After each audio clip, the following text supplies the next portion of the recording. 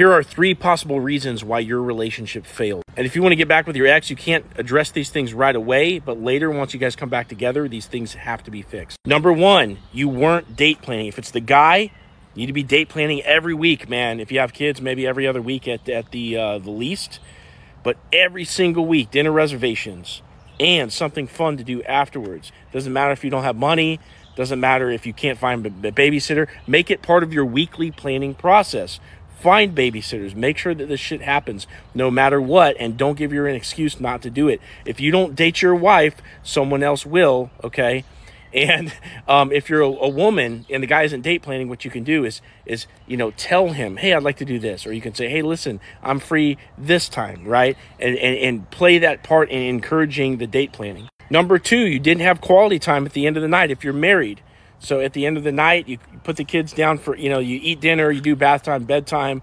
Last hour of the night, there needs to be quality time for that couple where your phones go down and you're spending time together. If that's not happening, you're growing apart over time. So you need to stay connected, and you need to create a space of, well, really a sacred space with your partner where the phone doesn't come into play.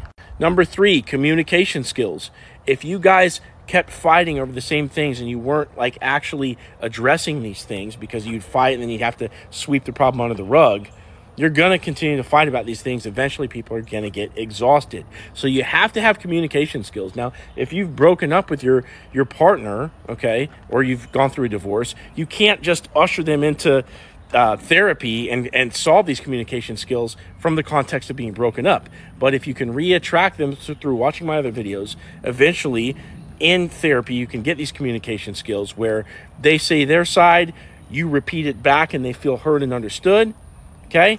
And then you say your side, and then they repeat it back, and then you feel heard and understood. And when both of you feel heard and understood, that's when you can start to have resolutions and start to work through the problems that you have together. Now, if you want me to analyze what went wrong in your relationship and how you can reattract this person and what to fix going forward, click on my profile right there and click this link and get in touch with me.